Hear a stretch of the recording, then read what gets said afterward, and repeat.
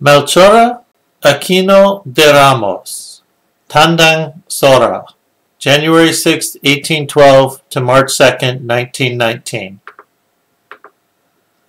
Tandang Sora, Melchora Aquino was born the 6th of January 1812 in Balintawak. She did not complete school, but was educated. She was a talented singer and performed at church. Many people think she was very beautiful. She married Fulgencio Ramos, a cabeza de barrio, or a village chief, and they had 6 children. Her husband died, and she was left as a single parent. Melchora continued her life as hermana mayor. She assisted with fiestas, baptisms, and weddings. She worked very hard to give her children an education.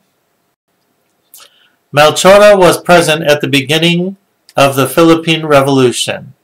She operated a small sari-sari store, which she used as a refuge for sick and wounded revolutionaries. She provided rice and carabaos and medical attention and gave motherly advice. She also helped the revolutionaries pray.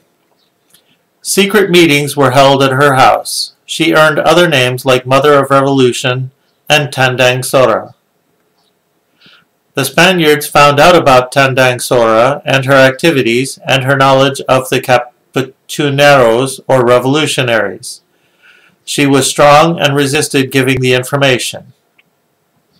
The Spanish Guardia Civil, or Civil Guard, arrested her and deported her to Guam with another woman, Segunda Puentes. They were placed under house arrest, where she remained for 6 years. After the United States took over control of the Philippines in 1896, Tandang Sora and other exiles returned to the Philippines. Tandang Sora died on the 2nd of March 1919 at age 107. She was buried in her backyard. Her body was transferred on her 200th birthday to a shrine in Banlat, Quezon City. The values she exhibited are also exemplary. She showed great strength of character and great courage during the Revolution and beyond, thus shattering traditional stereotypes of gender and age.